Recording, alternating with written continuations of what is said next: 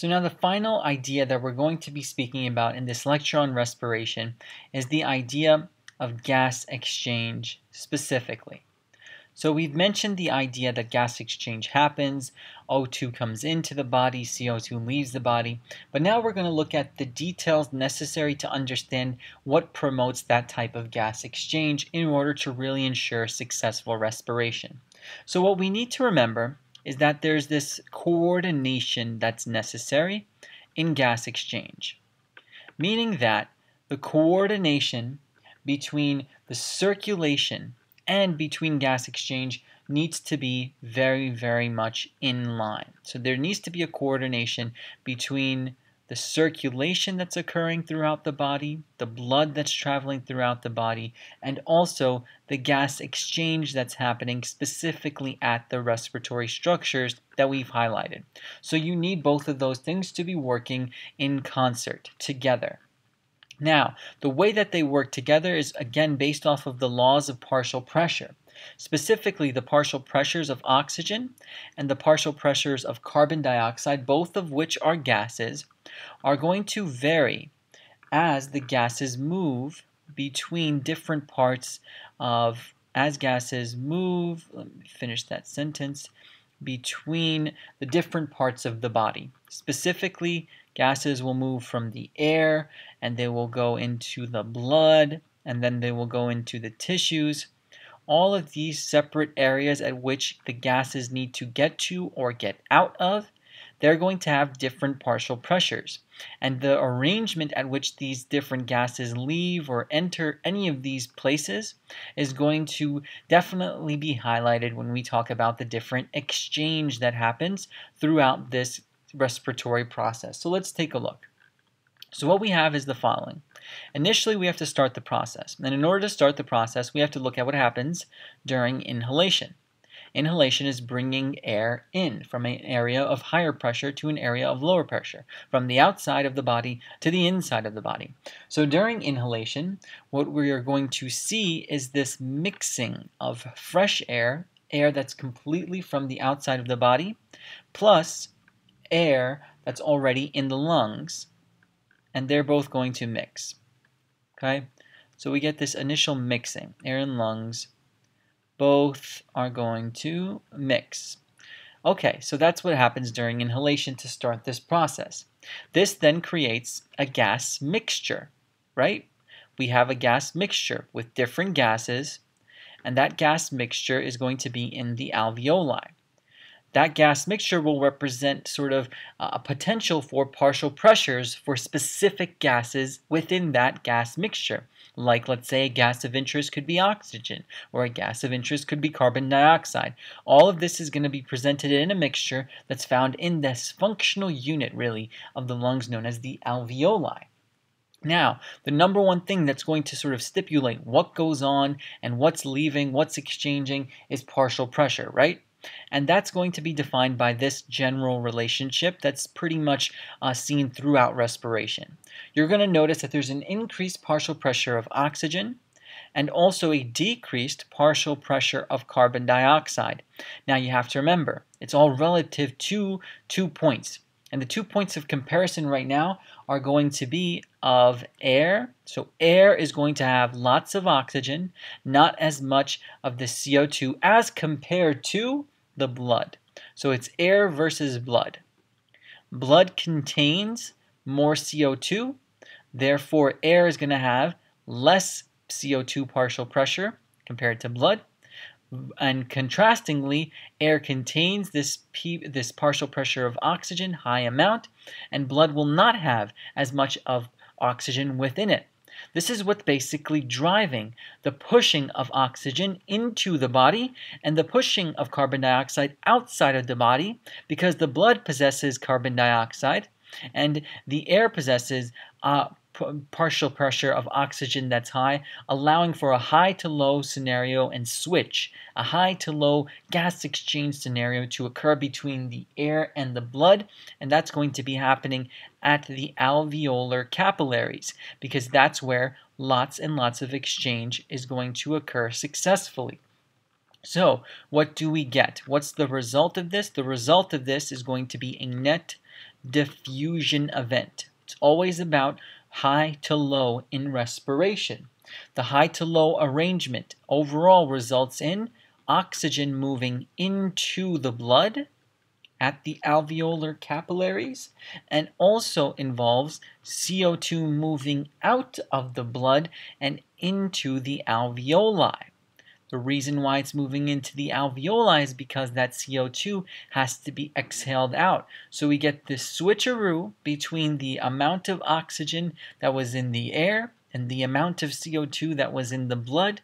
They basically are going to switch spaces in this net diffusion event happening at the lungs, and therefore we're then going to see the fact that after this net diffusion and exchange occurs, the blood itself leaves the lungs via what are known as pulmonary veins. And we know that veins are not necessarily oxygenated or deoxygenated. They just mean that these are going to be blood vessels going towards the heart. If these are blood vessels coming from the lungs, they're coming from the lungs going towards the heart, where we had this exchange, we very much know that the blood going towards the lungs right now is oxygenated because of the oxygen that entered the blood at this net diffusion event at the alveolar capillaries. This then is going to result and promote a systemic circulation of blood, a systemic circulation of oxygenated blood more specifically. So what do we see? Once it goes back to the heart, it's going to be pumped out of the heart to the rest of the body, and that's called systemic circulation. This is oxygenated blood.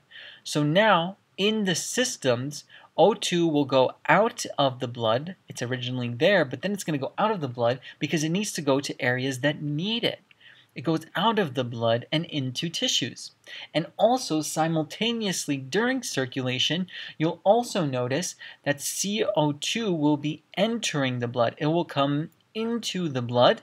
And where does it come from? It comes from the tissue. So notice how I'm going to draw this arrow right here from the tissue to the blood is where we have the arrangement of CO2. This is another gas exchange event that occurs just opposite of what happened within the lungs and the alveolar capillaries. This is because now this is basically the pulmonary circuit shown here. This is now the systemic circuit. Notice the coordination necessary between circulation and gas exchange. It's very, very evident that they have to talk to each other. Eventually, what's going to happen is once this exchange occurs successfully, the tissues that need blood get blood. The tissues that want to get rid of carbon dioxide get rid of carbon dioxide. Overall, the blood is then going to return to the heart, and we just start this process all over again. The blood returns to the heart.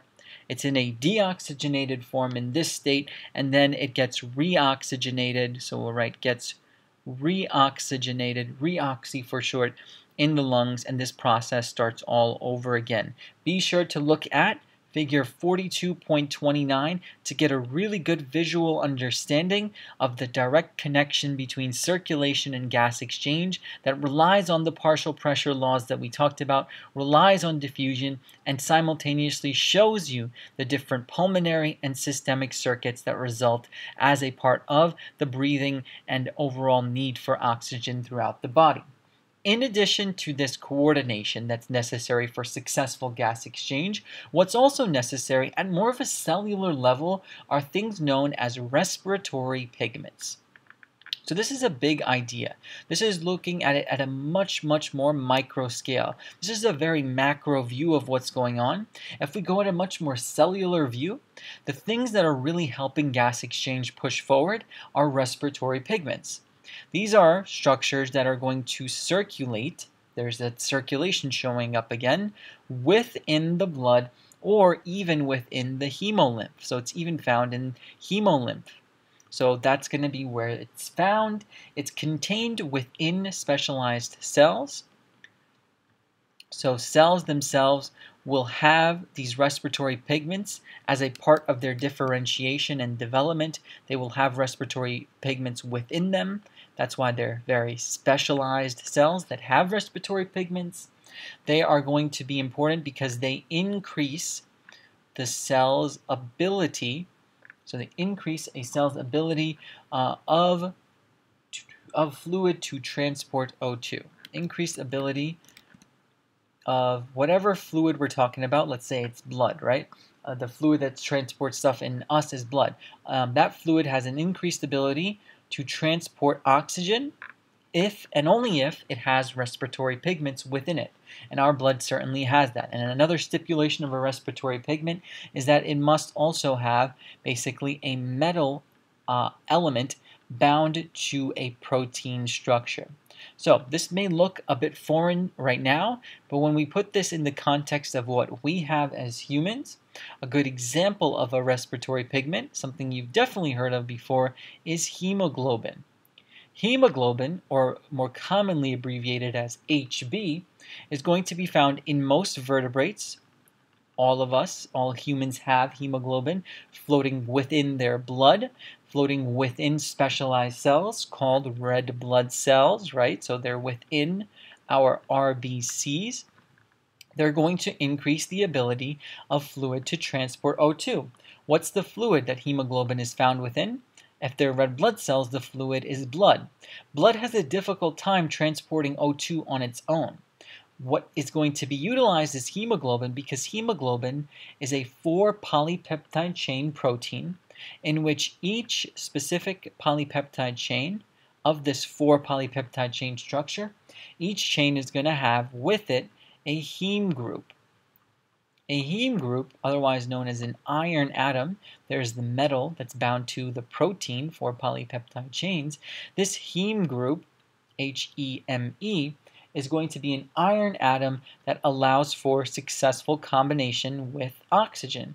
Because what happens is, each of the iron atoms on a hemoglobin molecule, there are going to be 4 polypeptide chains, thus 4 heme groups, thus 4 iron atoms. Each iron atom is going to have this capability of binding very, very nicely to one O2 molecule to ensure proper movement and transport of that O2 molecule to a place that needs it.